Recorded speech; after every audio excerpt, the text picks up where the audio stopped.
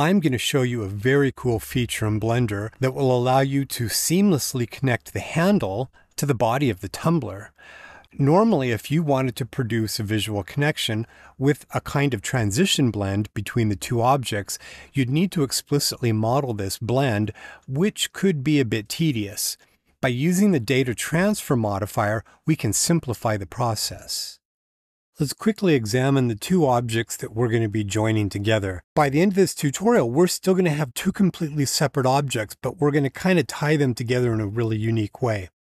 They're both polygon objects with a subdivision surface modifier applied, which we can see on each object. And so our starting point is to work with the handle geometry. Let's come in and notice that on the end, it's open.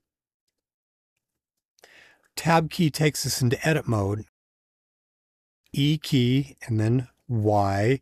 We'll come to about here and then press Shift R to do that one more time.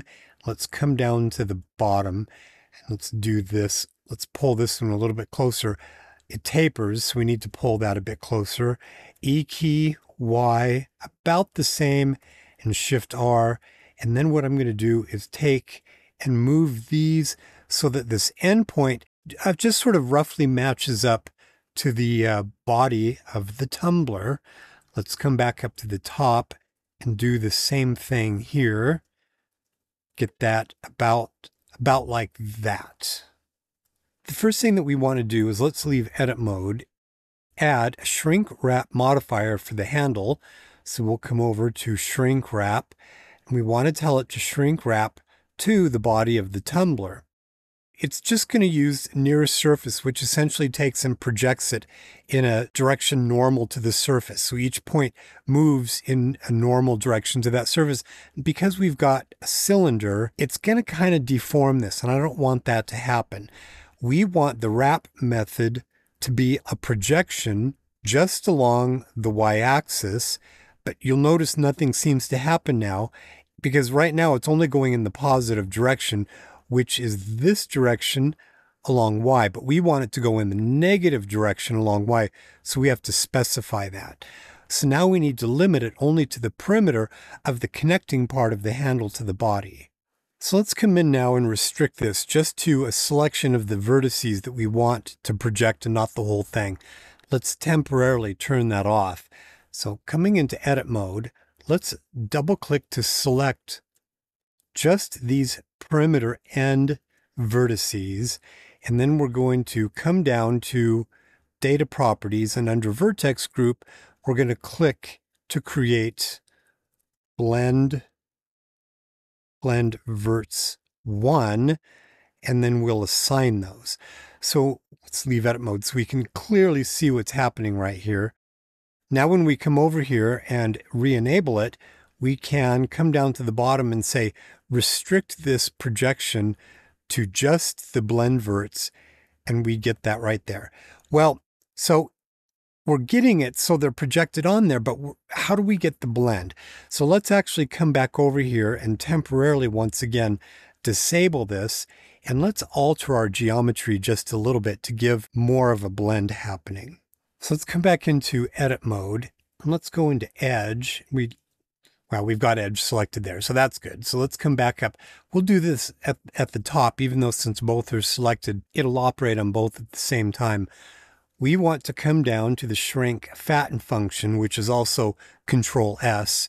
Let's switch over from select box down to active tools, so I can just click, hold, and drag, and we're going to pull these out. So we sort of fan them out like that, and then down here at the bottom, we can see it's done essentially the same thing. So let's zoom in and take a look at this. Let's turn back on the Shrinkwrap modifier and leave edit mode, and we can see it sort of sucked it there to the body of the tumbler.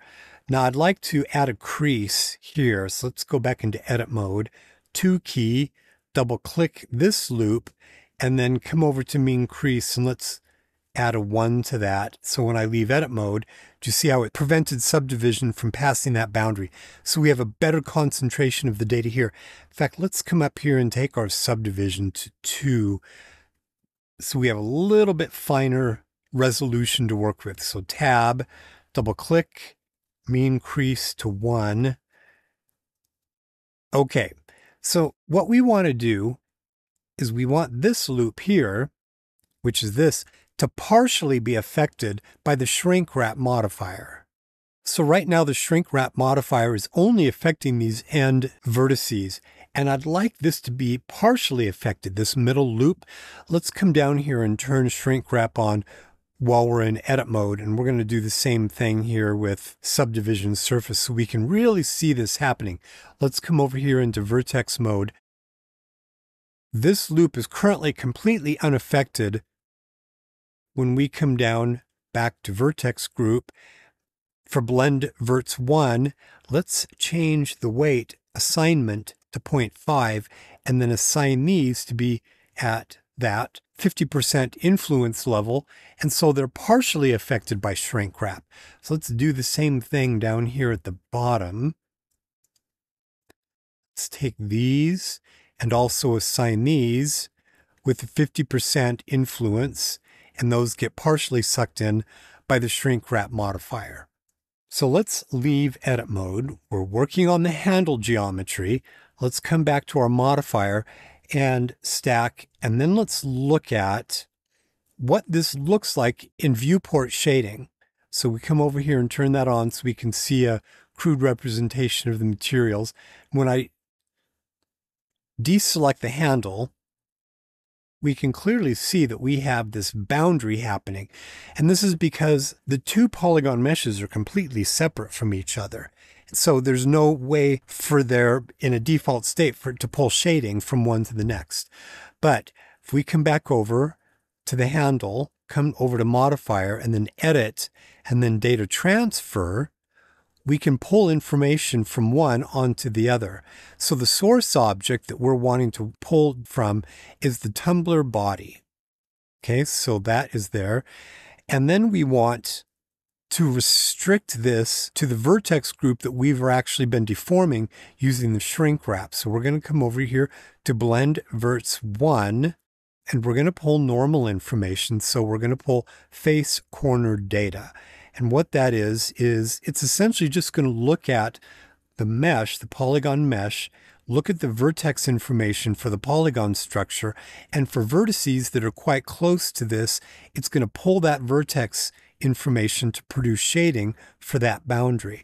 So we want to use custom normals, and then the mode, each of these modes is a slightly different way of figuring out how to pull normal information. So let's come down to projected face interpolated. And when we look at this, we can see that there's some kind of funky stuff going on here, but take note, we no longer see that boundary. So if we come up to the top, we can see that we no longer see that boundary right there.